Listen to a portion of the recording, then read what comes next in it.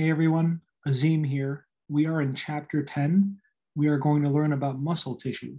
So we've wrapped up our skeletal system, but we're moving on to the muscular system, which actually still has a lot to do with the skeletal system, at least when we talk about skeletal muscle. So we'll see what the different types of muscle are, and we're actually going to focus mostly on skeletal muscle in this chapter. We'll talk about cardiac muscle more when we get to the heart, and smooth muscle we just kind of talk about when we see it. So then we'll see it more in places like the digestive system, respiratory system, things like that. We'll be distinguishing again between those three types. We'll be identifying all the structural elements of muscle. It is very organized, and that organization helps it become efficient and strong. And we're going to see what muscle fibers look like at the cellular level. The term for a muscle cell, for a skeletal muscle cell, is a muscle fiber, because they're very long and thin like a fiber. And histology will also be very important here too. In this animation, we can see a lot going on. What's going on here is that you have a neuron that has electricity passing through it. I know we haven't gotten to the nervous system yet, but we'll get to that. And then that neuron sends a signal, and this is the muscle fiber. You're not seeing the whole thing. It's a really, really big thing. It's extending in this direction and in the other direction, and it's bigger around that way. So it's really, really long cylinder. And what muscles do is that they contract. The word contract means to shorten. And you can see that it gets shorter every time it gets signaled to by a neuron. So neurons control muscles, and muscles shorten. And by shortening, by contracting, they can pull on things. Muscles can pull. And that's all a muscle really does, is that it pulls on something. And by pulling on something, you cause movement, which is the main goal of a muscle. When we look at, let me back up, when we look at microscopically all these molecules that are grabbing here, if you look at what's going on there, we're going to talk about myosin and actin and how they grab and pull. The grabbing and pulling action is a lot like how rowers grab and pull on the water. We're going to see how these molecules do much of a similar motion to cause movement. To remind you where we are, we're learning about tissues. Muscle is a tissue. We've talked about epithelial tissue, we've talked about connective tissue, now we're talking about muscle tissue. And the word tissue, to remind you, is a group of cells that work together, and they're of a similar origin. Muscle primarily comes from mesoderm.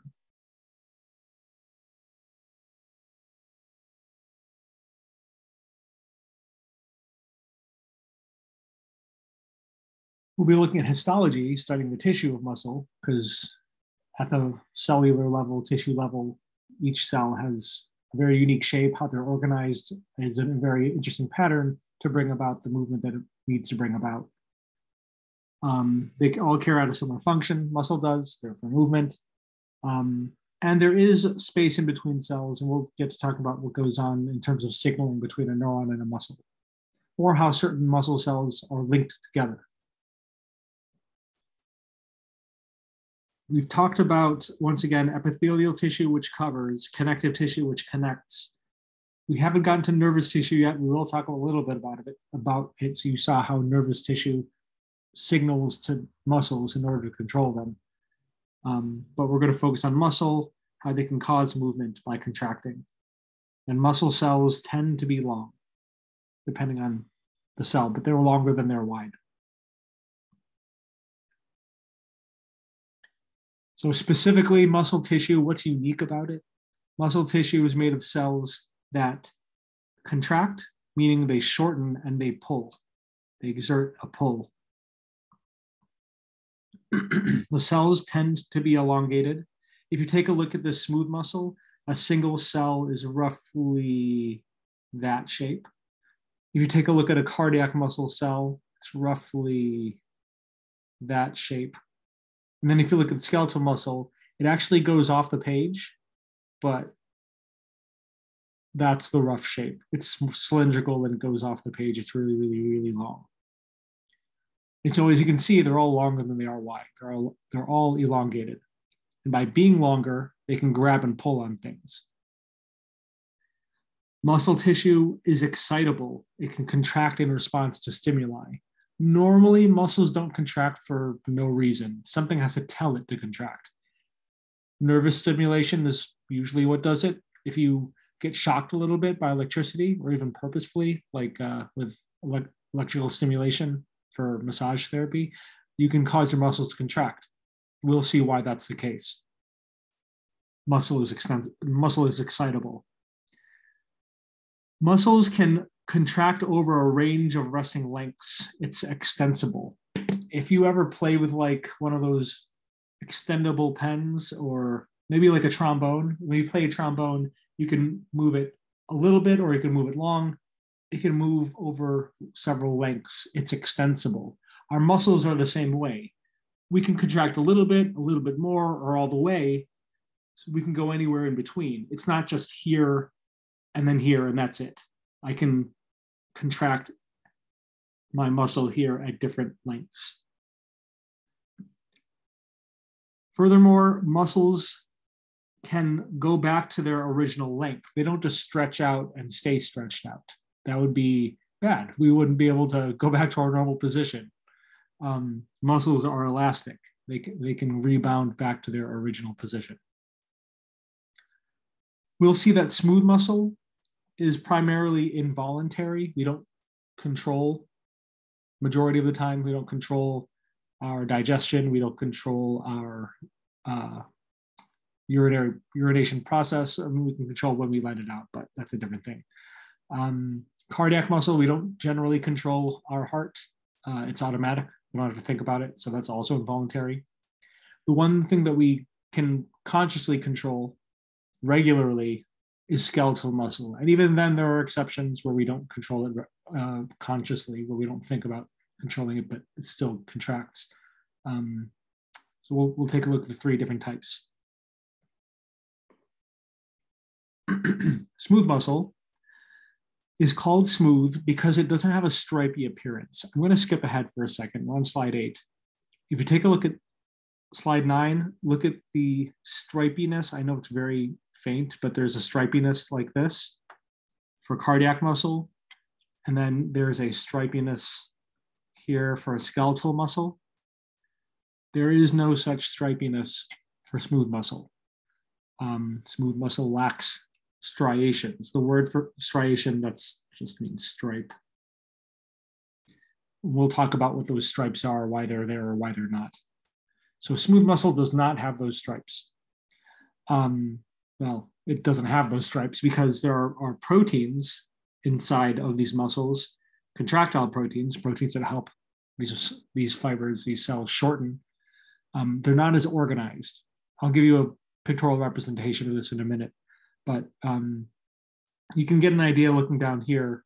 These darker lines are representing the contractile proteins, and they're not quite organized. They're just kind of spread around, and they can kind of crunch together. There will be more organization when we see the ones with striations. Because the proteins are not as organized, you're not generating as much tension, and you're getting gentler fluid movement. Less tension, but more range of motion.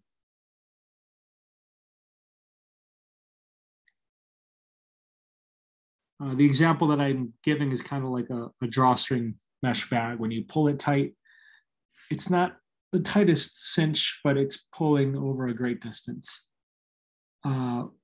It's overall involuntary. We can move things gently, fluids and solids through our digestive tracts, respiratory tracts, reproductive tracts, lots of different tracts in our body. Different lumens, and also squeeze out of glands. There's muscle that helps squeeze fluids out of different glands. If you look at smooth muscle within tissue, you can see the nucleus, and the nucleus is elongated because the cell is elongated.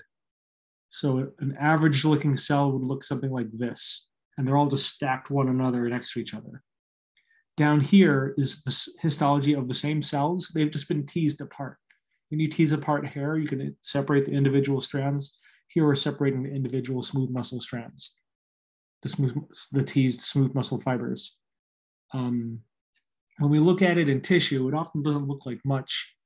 So it helps to not only see the smooth, linear, similar pattern texture, but also seeing what's around it. It tends to be in deeper layers of the tracts. And yeah, we'll get to that when we get to it.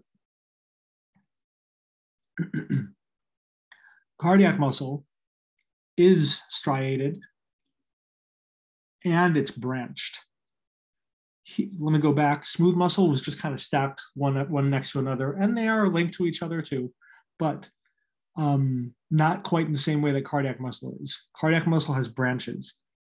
If I draw a single cardiac muscle fiber, which one should I pick? Roughly this. There's one cardiac muscle cell. It has branches which can branch to other cells, which can branch to other cells.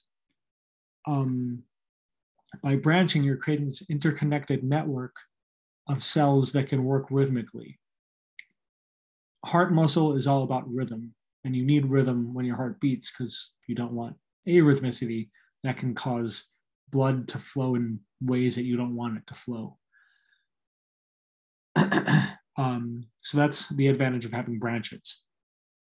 The advantage of having striations means proteins are organized, which means you get more power. You want your heart muscle to be strong, cardiac muscle to be strong, strong enough to pump blood throughout your body. You don't want it to be too strong. If your heart is too strong, stronger than necessary, then that can cause your blood vessels to be damaged because of high blood pressure. So it's this fine balance between having a strong heart to pump blood, but not too strong to damage your blood vessels and cause hypertension and other bad things. The way that these cells are connected, do you see these really dark lines here and here? These are connections between cells. I'm not talking about the really faint lines that are repeating over and over again, but these dark lines that are connecting each of these cardiac muscle fibers. These are intercalated discs, also represented here. They're called intercalated discs. An intercalated disc is a region between two cells, between two cardiac muscle cells, where you can find important junctions that we first introduced in chapter 4. You can find desmosomes.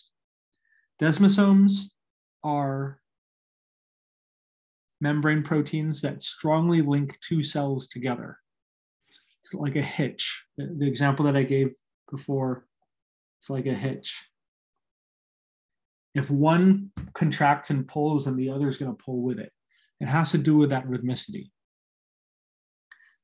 The other thing that you can find here are gap junctions. And gap junctions let things pass from one cell to another within the cytosol.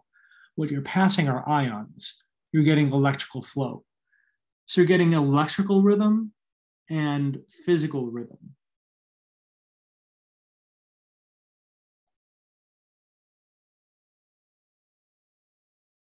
And that'll be really important for the functioning of the heart, getting physical and electrical rhythm. We're going to be talking about that at length in the heart chapter.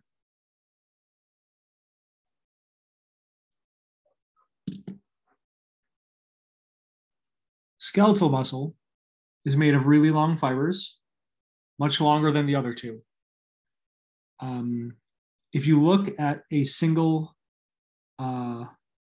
muscle fiber, take a look at the bottom right. This is a longitudinal cut of muscle fiber, and a single muscle fiber, that's one that I've outlined here. And it's not the whole fiber pictured here. It's going off that way and it's going off that way, up and down in our view. In a cross section, they just look like circles or circular-ish things. So in reality, These cells are just really, really, really long cylinders. You have muscle fibers that are as long as your brachial region. You have muscle fibers that are as long as your femoral region.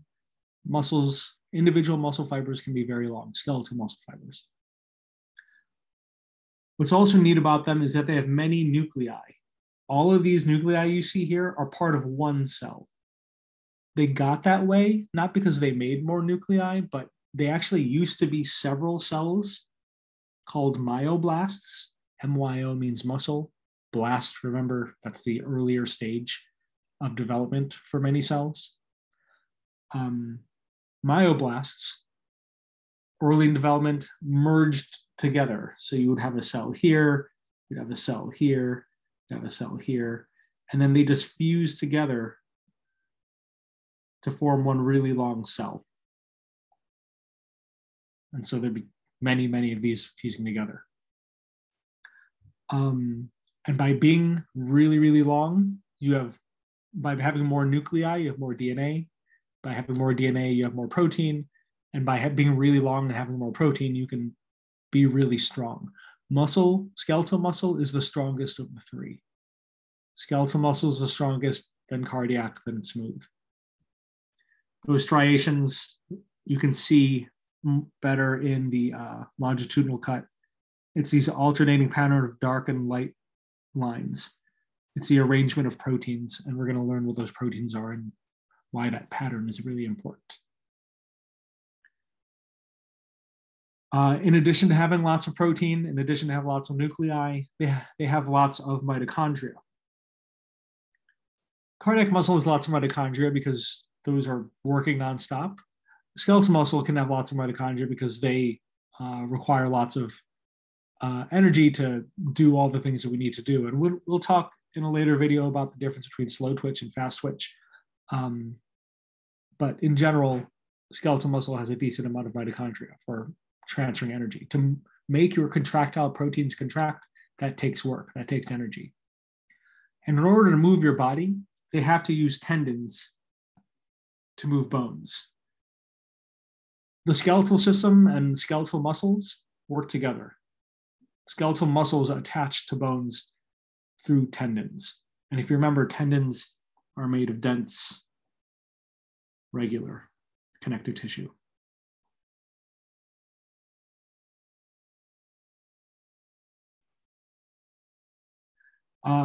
Pictured here is the pattern of proteins. You might not know what I'm representing here. We'll come back to this. Come back to this slide later. But pictured here are an arrangement of proteins within, say, a cardiac muscle cell or a skeletal muscle fiber.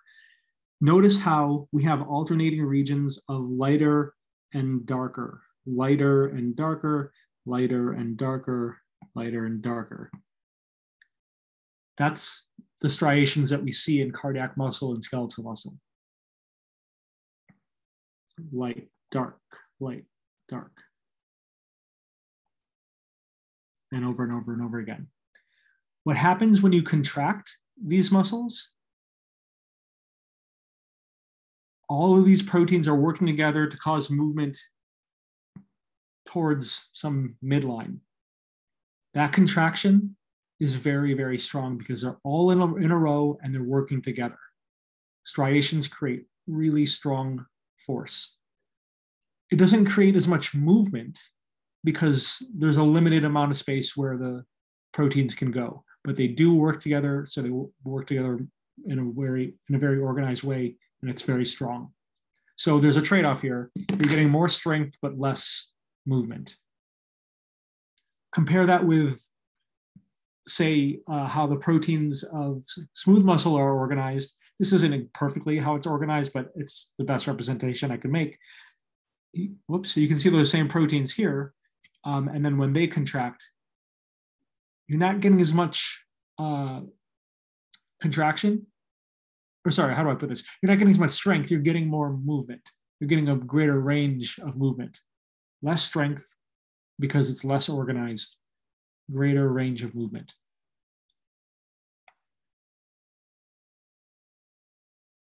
In this table, I just wanted to quickly summarize the different muscle types and test your basic knowledge of which type of muscle is used in which situation.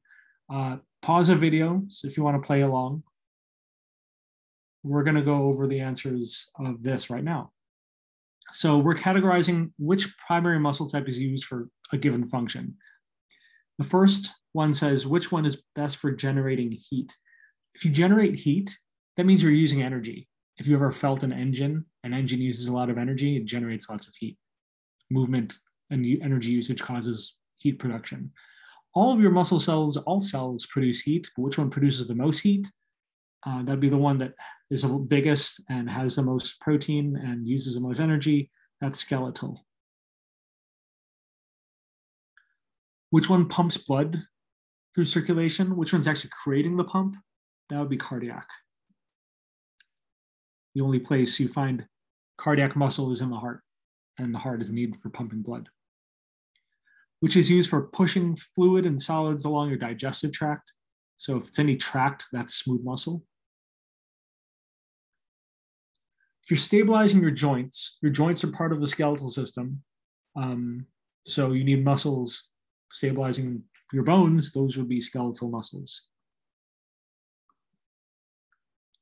For labor and delivery, I'm speaking to the one that you don't have to think about, the one that you're just you can force it out yourself. You can push consciously if you're delivering, but your uterus is going to contract and push regardless, even if you don't push. Your uterus is lined with smooth muscle. You don't have to think about doing it. It just does it, thanks to signals coming from your endocrine system and brain. For voluntary swallowing, defecation, and urination, this word defecation means to poop, urination means to pee. Voluntary, you can consciously do it. That's skeletal. When we're babies, for instance, though, we don't consciously go to the bathroom. It just happens. That would be involuntary. But we've developed the muscles as we get older to control when we go.